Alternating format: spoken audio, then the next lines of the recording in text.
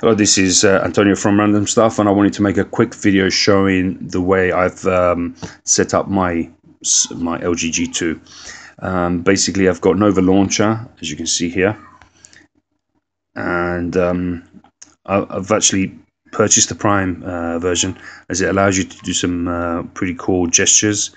And one of the gestures that I've set is the double tap there, as you can see, to do the screen off. I've got my browsers here. I've got some support applications, some tools there, some favorite applications there. You can see those there. You can see my Google stuff, navigation. I've recently installed Llama, and so happy with Llama. Llama is a really great application. If anybody wants any information on that, perhaps I can share some. And today I've installed this really cool auto SMS, which is a plugin to allow you to have Llama send an intent of a broadcast, which is an SMS. Check it out, it's pretty cool. So basically, when you leave an area, you can say, as soon as I leave the work area, send an SMS to this number saying this, for example. So that's pretty cool. Then I've got my widgets, as you can see here. I've got my Google Keep on the right hand side, squashed. I've got my fake caller ID, get me out of trouble sometimes. The authentication application from Google for my accounts. Some games, not many games.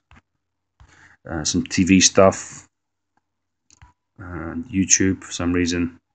I've got a bit of a flaky Wi-Fi connection at my house. I've just upgraded to fiber, so I should be getting 76 or 120 megabits very soon.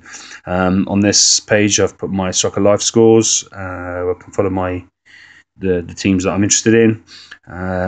Here you can see the widget from BBC. I've got the accordion effect of Nova Launcher, which is a pretty cool effect, but there's quite a few different ones in there. It'd be nice if there was a random one like you can do on Go Launcher. Maybe that will come in the future. Flipboard, another widget from BBC, my Google Plus. This is a really good application, which I only discovered it about a month ago. Appy Geek, fantastic. Keeps you up to date with all the latest information. Pretty cool, gives you always something to read. Then my Twitter, music applications, go back to that. I've got TuneIn, which is great, FM radio, which for a top-end device, I believe LG G2 is the only one that has a radio. I believe Note 3 and S4, and well, I know with the S4 because I've got the S4 as a work phone. Then I've got my stuff here, some interesting stuff there. Tap Wallet is pretty handy feature to pay with the device if you're on a network that supports this, and currently T-Mobile, which is EE, supports this if you are on one of their 4G tariffs. Now this device supports that, but I haven't got it. The camera is great. I've got double functions for every single icon that you see at the bottom. So for example, if I go up on the phone, my gesture here would be basically, let me show you. Oh, I need to cancel this off. Just to show you, if you look at the edit, basically I swipe up on the phone and the screen goes off. If I swipe up on my favorite browser, which is Dolphin, swipe up, it gives me Firefox. Swipe up on the Gmail. Oh no, I didn't want to do that. Let's bring that back. That was a silly mistake. So if I go up on that, it doesn't work now, so I'm going to have to set it up. So the swipe action for going up, I usually like to go into settings, which I believe is an app, funny enough. Where is it? There. Go in there, so I've got up on that. Goes into the settings quite nicely. And I also missed this when I went on to the 4.4.2. I missed my settings the way they have them on this. So I'll probably play around with it again. If I show you into my ES folder, I've got a folder here called Antonio My G2, and as you can see, I've got my LG camera application, APK, which I put that on the 4.4.2, and it works pretty good. It actually performs better than the stock camera I found, and other people also have found that. And also the Q remote is something that I flashed onto 4.4.2, and I was able to use my quick remote from LG.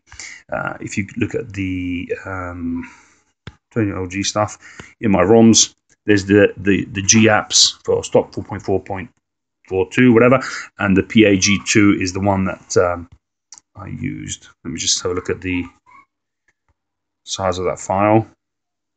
It's 162 megabytes, as you can see there, and it's the one from the 27th of December. Pretty good version, really. I was really impressed with it, but it wasn't enough to make me want to switch over to that permanently. Not for now, because there's not enough customizations that you can make.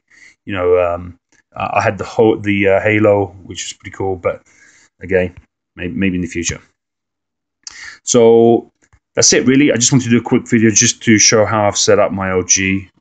It's a recurring theme and a look which I've had pretty much from my previous devices, going back to the HTC Desire that I used for a while, and then the S2, which was a fantastic phone, and I was really happy with that, the way I set it up with my UI ROM.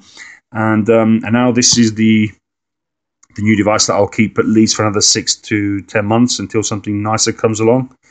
I bought it cash from eBay at £375, free delivery, and no contract on it. So I basically pay for a SIM rolling contract, and I'm free to move wherever I want. Okay, hope this has helped anybody. Finally, I've got the cool circle launcher for the most frequently called contacts, and in the clock I've got Alarm Droid, which is fantastic.